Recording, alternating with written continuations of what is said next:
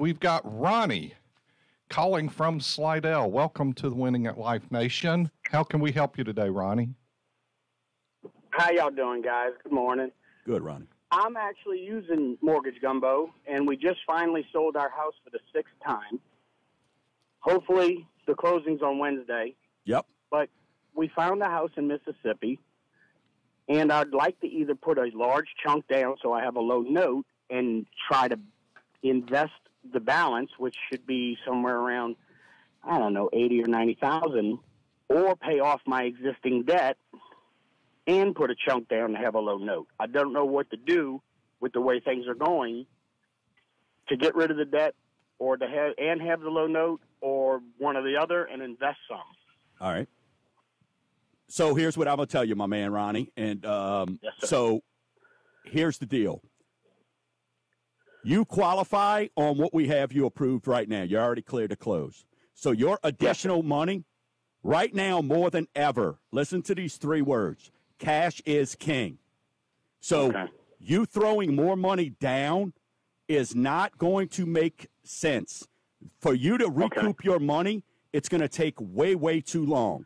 I would recommend take that capital that you made off your house, go and pay off some debt, alleviate some of those expenses otherwise, especially if it's credit cards, personal loans, student loans, because all those are about to go way up. It's going to be a lot more painful.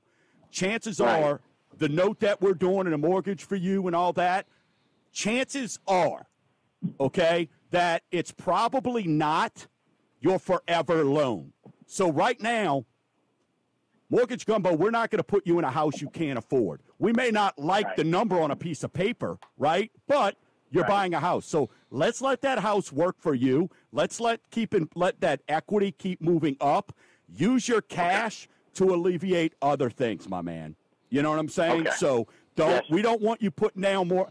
And look, if you want, get with me Monday and I'll kind of digest that with you again and kind of help you understand. But I can show you why you don't want to do that, bro. Right, because I've been working with Abigail, and like we were going to put $100,000 down on the house, and that puts me at an $1,100 a month note. But then if I can't really pay off all the debt, and if I do both, then I end up with nothing to invest.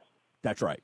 You don't want that. Well, in the investment part, look, that's on you. But what I want to do, my goal is to make sure we get the roof over your head where you're comfortable and alleviate debts. That way, those little debts right now, and this is what I'm helping people understand, those little debts right now are going to keep creeping up. You've probably been looking at those credit cards. All of a sudden, those minimum payments, I'm betting over the last 2 months, you're like, wait, that's more money. That's higher. Right. So we want to help people understand that cash is king right now more than ever, because chances are this isn't a forever loan that you're in right now.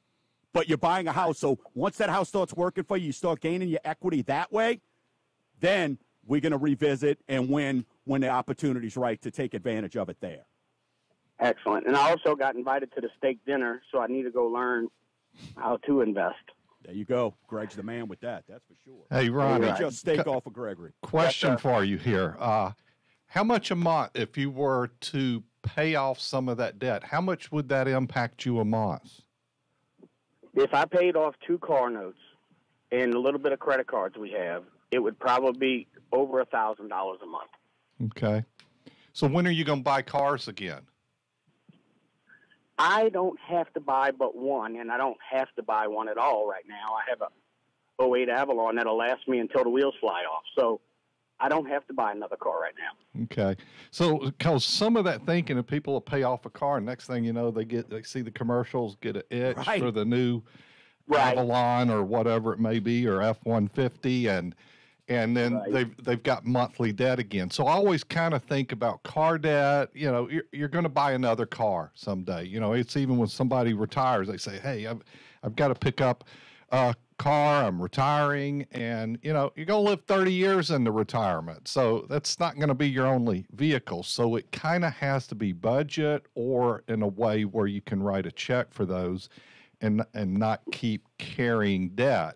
And be careful with credit going forward. People are, you know, because of inflation, are spending savings, charging to keep up. And one thing you have to make sure is you have some margin, you know, a gap between your inflow and outflow. So think about that in those decisions and make sure you keep emergency money. And if you're investing, make sure you're taking a long view on that as well. Hopefully that helps, Ronnie. Thanks for calling Winning at Life.